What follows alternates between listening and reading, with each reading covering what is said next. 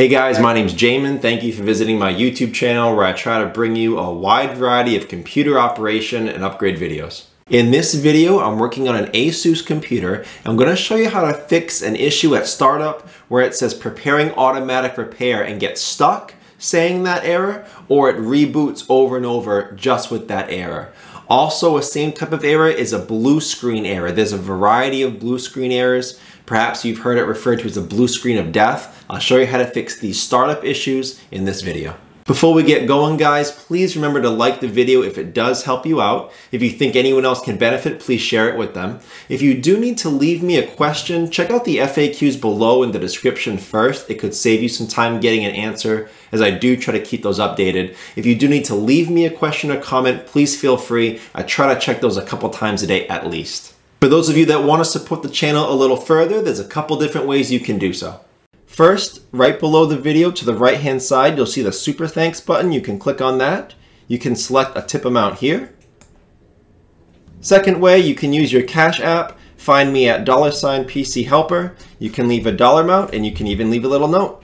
Okay, now that that's out of the way, let's get into the project. So just to introduce you to these troubleshooting steps, guys, it's important for you to know what we're troubleshooting and why. There are three main causes for this issue that we're looking at. Either a BIOS issue, we're going to change some settings, fool around in BIOS a little bit, see if something there is wrong. Two is a hardware issue, usually your hard drive. And three is an operating system issue. These are the reasons why usually this issue is happening. Now, the order that I take you through these tests and these troubleshooting steps may not be the order that you want to go through them based on your computer or what you think is happening. You know what's happening with your computer better than I do. Keep in mind that if I show you how to maybe test the hard drive first or play with some BIOS issues first, if I show you those troubleshooting steps first, but you know that directly before this issue started, you had a Windows update. And while your computer was updating, it crashed and it reloaded. From that information, you may want to start with the operating system troubleshooting steps first and not the hardware or BIOS. So again, the order that I'm showing you these steps may not be the order you want to do them. Use some common sense as far as what happened with you so you don't waste time. If you have any questions, let me know and I can help you out. So to start troubleshooting some hardware issues, I'm going to have you start with the easiest that it could be. This may help 10-15% of you. What could be happening is your external devices are distracting from your computer booting off of your hard drive. So what I'm going to have you do is make sure your computer is off and unplug all your external devices, an external hard drive for storage, your external mouse, your external keyboard, anything that plugs into the computer other than your power adapter, unplug it, give it a couple seconds, and try starting your computer. If you're one of the 10-15% that this helps, leave me a message. Good for you. What could be happening again is your computer's trying to boot off of these items and not your hard drive. If that's the case, go into BIOS at startup and make sure in your boot order or your boot priority order or whatever your BIOS calls it, make sure your hard drive is set to number 1 and not just a random USB drive. That should eliminate your computer going elsewhere before it goes to your hard drive. And if your hard drive is listed as first, it'll go there first every time the computer starts. If this does not work for you, we'll go to the more likely hardware issue if it is a hardware issue, and that's your hard drive. So sometimes your hard drive can actually just come loose. Either the computer is hit or it comes loose because it's not tightened in there enough, but for whatever reason they do. RAM, hard drives, internal components do just come loose. So what we're going to do is we're going to go inside your computer and do what's called reseating your hard drive. It's where you unplug it, you plug it back in, make sure it's secure, tighten it down with the screws, make sure the caddy's not cockeyed, and I'll show you how to do that now. Okay, so as you can see, my Asus ROG computer is sitting on an anti-static pad. Guys, either an anti-static pad or an anti-static bracelet is a great idea to use when working on the inside of your computer to avoid damaging anything with any sort of static that comes off of your body. If you guys would like any suggestions on items that I use in my shop, any tools or supplies, I'll have a link up here to my Amazon store where you can see things that I've used that I think you'd like. On my Amazon store, there are several sections here. Repair tools is one of them. Here you can find the common hand tools that I use, along with things like anti-static mats and bracelets that help prevent you from damaging your computer. Your model computer may not be the exact one I'm using. If you need help getting into yours, leave me a comment, I can help you. But just for sake of an example, I'm using this one. I have an easy access panel here, which many of you should have. and all I have to do is put my little pry tool in there, pop that up, and there's a screw that becomes seen right there. Take my screwdriver, come over here, we'll work that screw out. All right, then we'll pull off this panel, and there's my hard drives. Now with most computers, you'll either have 1 or 2 hard drives. There's your RAM. And to reseat this, we're gonna unplug it and plug it back in, make sure that it's secure. So I'm only gonna do it with 1 to show you how to do it. But as you can see, the hard drive, it's inside a caddy, and this caddy is screwed to the computer. I'm gonna unscrew this caddy real quick. And then I'm gonna grab this black tab, I'm gonna pull it away from the port and take it out. Just like that. Now that I have my hard drive out, I'm just going to inspect in there, make sure it's not dirty, give this a nice light blow, not enough to get any moisture in there, make sure that it's dry, and then I'm going to set it in here nice and snug, and I'm going to give it a good, not too hard, you don't want to damage anything, but a good forceful push right into that port. Get it right in there, nice and snug. And as you can see here, there's a gap there. In a lot of computers, they should have a little piece of foam that really gets in there and squishes that hard drive over. But I don't have one in here. If you're concerned with it being loose, invest in that. Get something that can squish in there and really push that hard drive over. But after it's all the way over, I'm pretty confident now that it's not loose. I'm going to go ahead and put my screws back in, making sure that I'm holding this flush while I'm doing it and get these screws nice and tight. That's what we call reseating a hard drive. Unplugging it, plugging it back, making sure that it's secure. So hopefully this helps another 10% of you. If not, there's one more thing that some of you will be able to do with your computers to test your hard drive. Some of you will be able to go into BIOS by hitting F2 at startup. If it's not F2, try F1. Escape, or the other function keys. Some models have different keys they use. But in BIOS, you may be able to find a diagnostic or a hardware diagnostic scan or test. Run that if you have that ability, and that can tell you if your hard drive, if it can see your hard drive, that'll tell you if your hard drive is healthy or not. If it fails the test, you know to replace your hard drive. If it passes the test, you know you probably don't have a hardware issue. If it can't see your hard drive, try reseating it like we just did here if you haven't already. But if you reseat it and the hardware scan is still saying it can't see the hard drive, that's the same as it being bad. I would replace it. Those are most of the troubleshooting steps for troubleshooting a hardware or hard drive issue. If it's not that, and that's not fixing your problem, we'll move on and start troubleshooting something else. So to start troubleshooting any BIOS issues, I'm going to load the computer up, take you into BIOS, and show you some different things you can try changing and adjusting to make sure it's not just a BIOS issue that's stopping you from starting your computer. Okay, so to get in BIOS on your computer, I'm going to hit my power button and start tapping on my F2 key. If F2 does not work, try F1.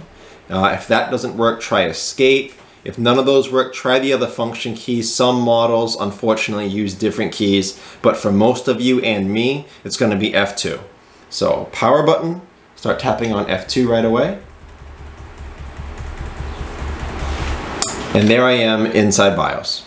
So before getting into BIOS, just to shout out real quick, guys, there will always be a way to navigate BIOS, either with your tab keys or your arrow keys. You just have to find the right keys to navigate BIOS. If none of your keys seem to work, try using an external keyboard. And that goes for your mouse as well. Some of you may have use of your mouse in your BIOS, some of you won't. If you don't, try an external USB mouse. But there will always be a way to navigate BIOS. You just have to find the right key for your computer. Okay, so the first thing I'm going to have you check is right here, your system date and system time settings. It's usually on the first tab right when BIOS opens. If not, scan down through your tabs with your arrow keys or your tab keys or whatever until you find system date and system time. Believe it or not, if your date and time is wrong, that can screw up how BIOS runs. And since BIOS is your base system that has to load and run well before loading Windows, it could stop Windows from loading simply because your date and time is off. So first of all, make sure your system date and time is accurate to where you are. If you don't have to change your system date and time, if it's accurate, we'll move on. We'll do the next step in BIOS. If it is wrong, change it. save and exit. Again, my key down here says F10, save and exit. You should be able, sometimes yours is down here, but you'll be able to find out where. Save and exit, restart your computer. If that fixes your problem, great. If it doesn't, come back in here, check BIOS again. If your date and time settings are still wrong and it didn't save from when you just changed it, that could mean that your CMOS battery is dead. That's the component that's supposed to keep power to your motherboard and BIOS even when the computer is off to maintain these settings. If the settings are not being kept after every shutdown, your BIOS may be losing power, resetting all the settings, and that's why you're having this issue. So if you have to change your date and time every time, replace your CMOS battery. Okay, so now assuming that's not your issue, we're going to move on and check some other things in BIOS that you can change to hopefully resolve the issue if it is BIOS related. So the next thing I'm going to show you in BIOS, I'm going to use my arrow keys. I'm going to come over to the boot tab. Again, if you have a boot tab, these options should be here. If you don't have a boot tab, check the other ones, look around. You should still be able to find these options that I'm going to show you. On the top left corner, you'll see Launch CSM. If you don't see CSM, you may see UEFI. They're generally considered the same thing. You may also see the opposite, which is Legacy. So you'll either see on the one hand Legacy or CSM UEFI. They're different options you can choose in how your computer starts up. If you see CSM like I do, or if you see UEFI, try changing it to Legacy. And the opposite is also true. If you guys see Legacy, try changing it to either UEFI or CSM, whichever one you can see. So the way that I would change that, I would use my arrow keys down here.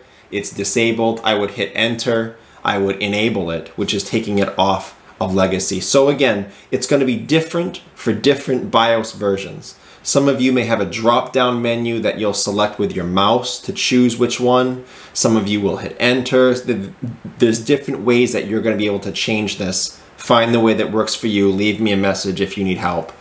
But again, to summarize, if you see Legacy, change it to CSM or UEFI. If you see UEFI or CSM, change it to Legacy. Then you would save and exit, try booting your computer up. Okay, so the last thing I'm gonna have you guys check in BIOS, and this applies especially for you guys that had some sort of Windows or operating system error, or maybe your computer was processing an update and then your computer crashes, reboots, and you're seeing this problem. So especially for you guys, search through the tabs in your BIOS. Try to find any options that say restore or repair, or more importantly, uninstall, last update, anything like that. Again, especially for you guys that think you may be looking at an operating system problem. Try to find options like that to repair the operating system, restore it, or uninstall, last update. Again, it's different in everyone's BIOS. You may have to look around. If you need help, leave me a message. But that's the last thing I'll have you try in BIOS, is trying to do that, assuming that it could be an operating system issue. Assuming that didn't work, we've kind of ruled out most of the things that it could be in BIOS. We'll move on now to troubleshoot something else. Okay, so now to start working and troubleshooting on your operating system. We've already kind of done a couple steps that could give us some clues about the operating system. Those of you that may have been able to run your hardware or your hard drive diagnostic test, if that scan passed your hard drive and your hard drive showed as healthy, maybe we know that it could be an operating system issue if your hard drive is okay. So that's one clue. Also, those of you in BIOS, if when you were testing BIOS you found the restore or repair options, uninstall, last update options, if you tried those and those had no success, then again, we're kind of ruling out everything than an operating system. But those of you who couldn't run your hard drive scan, those of you who couldn't find those options in BIOS to restore or repair, we're left with the operating system now that we're going to troubleshoot, and then that way we'll know about the other things as well. So now we're going to go ahead and try to install an operating system from scratch. There'll be links below in the description on how to install Windows 10.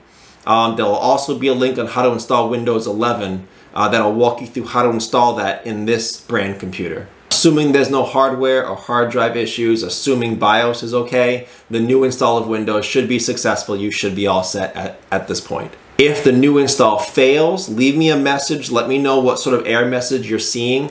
But I'm guessing that if your install fails, you were not able to run the hard drive scan.